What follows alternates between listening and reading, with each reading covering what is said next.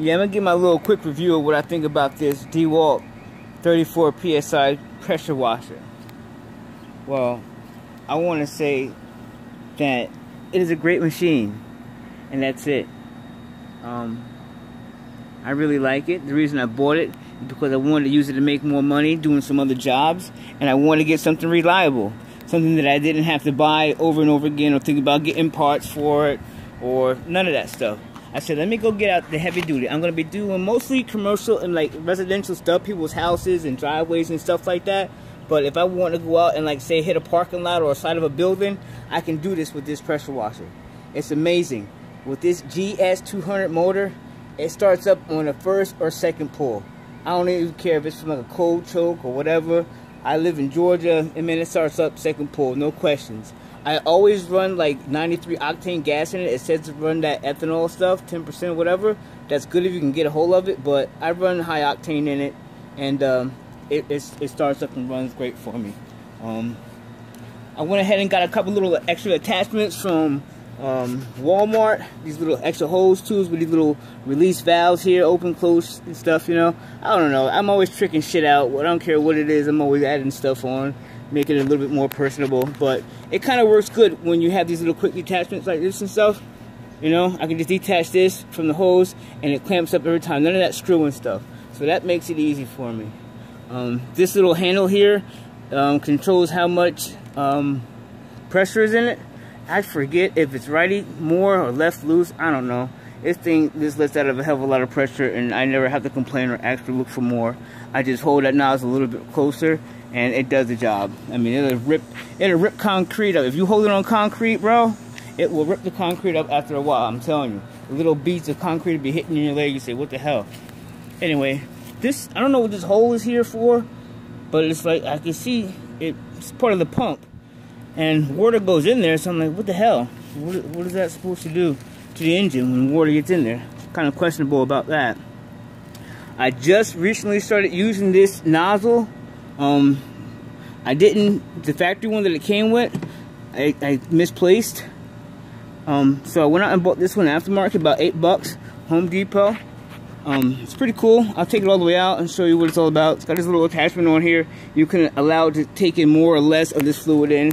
And I've done about front of a house. And this is my first time using it, and I'm already to like a half a gallon. But I wasted some doing some other stuff. So what I'm going to do now while you guys are here, I'm going to crank down this volume of how much it takes out. Because the house is definitely sudsy when I do it. And I don't want it to be more sudsy than water and it dry up and I have to work harder. It's a brick house mostly, but FYI. Okay. I put oil in this thing, man, maybe one time when I first got it. They said you gotta change your engine oil and all that stuff. I haven't done none of that. And I feel bad. This thing's made me some money. I should at least treat it like one of my girls, you know? Probably my best one because I know she's gonna start up all the time. Anyway, I went out and I got this attachment today. $30 for that extra, was it 36 inches, 3 feet, plus the original nozzle going on there. It works like a dream cast, I'm telling you. Best bang for the buck because you can do a whole lot more house in more of a confined space. So like when you're trying to peek out there in those ladders and reach that spot that's all the way up there, man, you hold this gun right properly in your hand and let it be an extension. You gotta have a little arm strength, a little bit of muscle, a little upper body strength. But this thing can work at, like a dream. This nozzle, I picked this up, I don't know what it costs, like $10. I'll show you the tip of it. You twist it and it opens and closes to the amount of stream that you want. It's kind of raggedy because if you rub it against the house when you like doing something, it'll go to the big stream. And when you want it to be the little stream, it'll hit and switch and you can't do nothing until you bring it back down and have to hand manually do that. So that becomes a pain in the rumptious sometimes, managing that. Putting it on together, went together pretty good. Had to figure it out a little bit, but a little bit of ingenuity and paying attention, at least getting a C in science, and kind of figure out some geometry and math, whatever classes you took in school. You got you wherever you're at. Anyway, but brand new, I bought it. After making this video, I'm definitely going to do an oil change for it. This is the house I'm doing right here, right now. You can see it. It's mostly brick. I'm really going to pay attention to that soffit up there. You see where I placed the ladder? I'm only going to have to use that ladder one time. I'm not going to even have to use it on the other side because that extension is so well that I'll be able to get that hole underneath of that roof right there from the extension with my left arm. I got that tree right there, so that's the kind of stuff you got to think about, like when you got the extension and why it helps. And plus, my ladder is short. That's probably like a 24-inch ladder. You know, you're going up to the first story right there. You know, it's not really cutting, it's not making it. And it gets more dangerous the higher you go up and shit. So, you know, with that extension, you're definitely going to save a couple feet from falling on the ground and breaking your grits open. FYI. But look at this house, man. It looks freaking amazing. With that extension, I'm able to get all the way up into the top part of that house there. It had a little bit of mildew on there. I put the soap on there. And with that 24-inch ladder, I can get right all up in there good like gravy. I got the tip of my 30-degree tip all the way to the corner crescent of that house and ran it alongside the edges. Really nice and clean.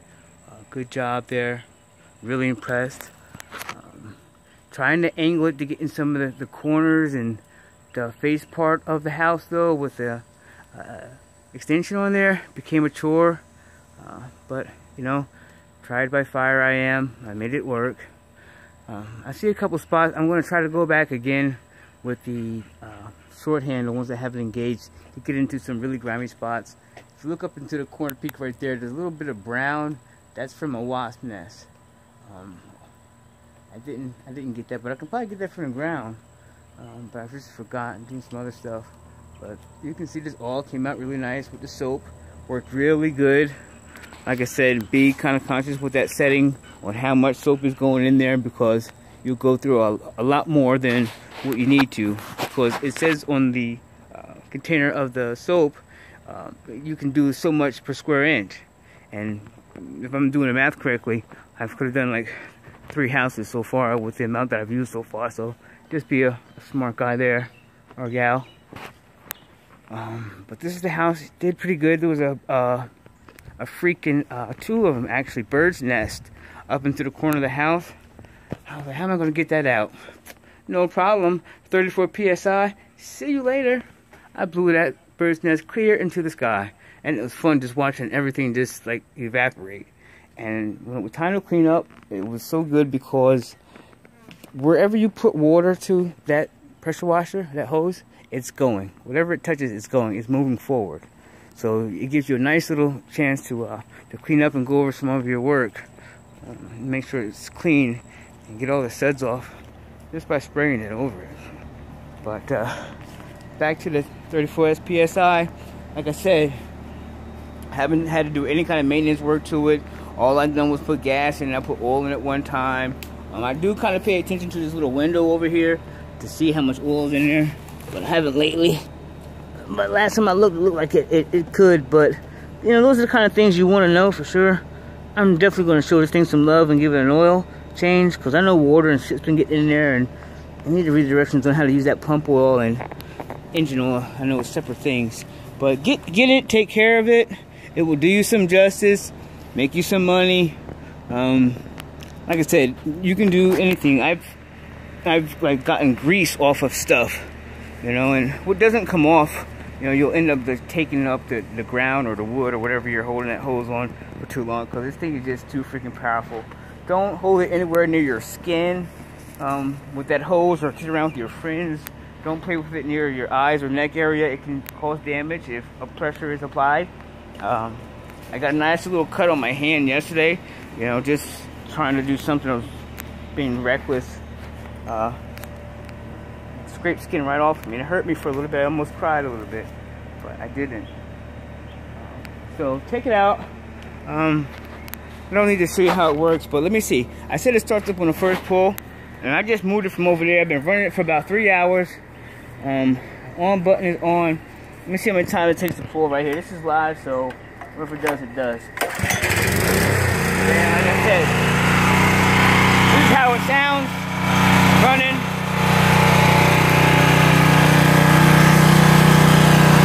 Nice idling sound. I got the throttle cranked all the way up.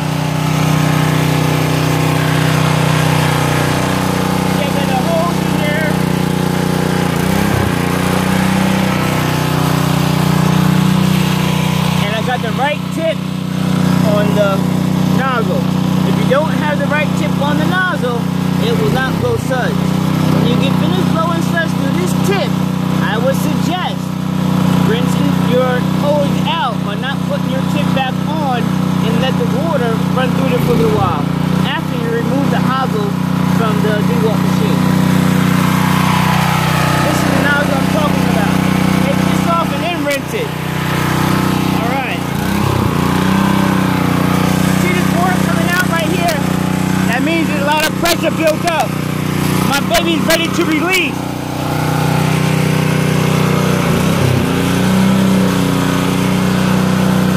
Alright, I'm doing this all by myself, so you gotta work with me. But I'll show you some of the power she's got and what she wants to do. I'm all the way up in there now. I'm all up into this house's ceiling. Way up, I can go way up. To give you an example, I'm that much higher in the house from the ground with this nozzle. I'm like way above the house. Okay, now the soap is starting to come out. I'm sudsing this house down really good right now. Getting a lot of suds up here. Like I said, I trimmed down on the amount of suds that was releasing through the nozzle because I'm losing way too much. This stuff is supposed to be really good. The purpose of me putting this on is to get off whatever it can get off, and also to kill the bacteria and fungi from growing again. It'll help out a little bit longer. Nothing's guaranteed, so if it grows back sooner or later, maybe it's because this side of your house gets a lot more darkness than the other side, but that's just nature.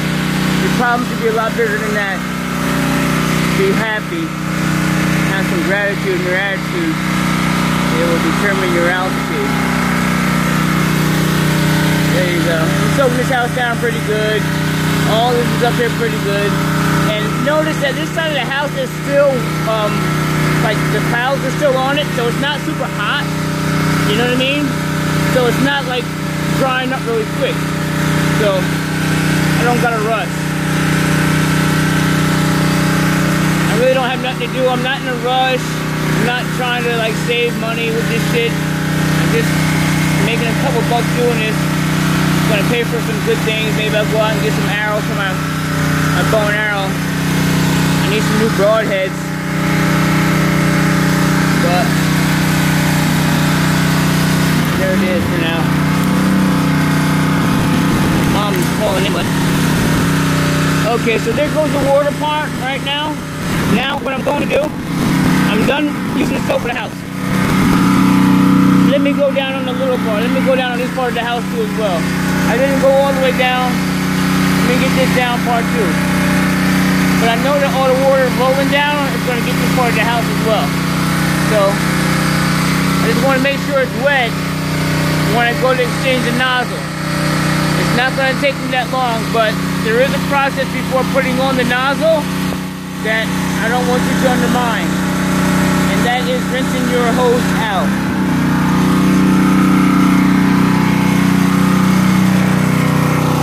Next, I'm going to remove this nozzle here.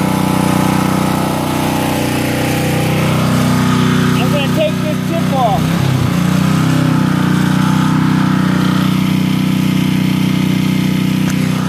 I just took off this tip. I'm going to run the hose right now.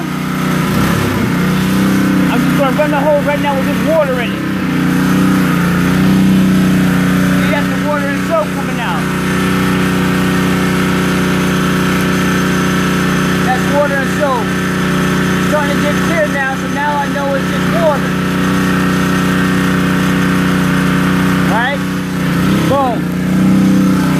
Now I know it's just water. I'm about to put on my 30-degree tip. I've been using this tip for a long time. It's my favorite tip. It's a little banged up on the side, but she still sprays like a dream.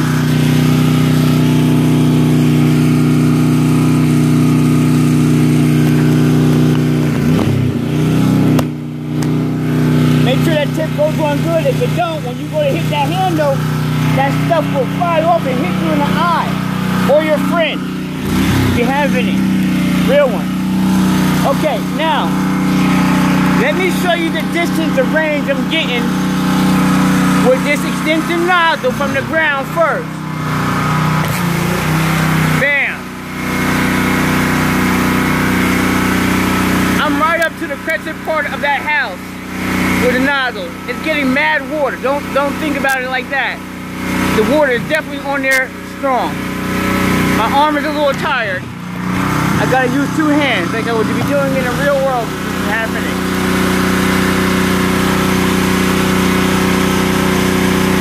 Yep. Now I'm going down the side. All that's wet all up in there. All the soap is coming off right about now, dripping down. But I still haven't gave it the hydro touch. I'm just showing you what I can do from the ground. Now I'm about to go on the ladder.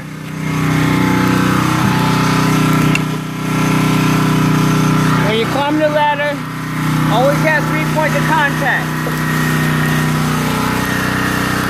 I learned that in school, but it's a freaking object if you ask me. If I slip or fall, I'm going to be driving on the front. Here's what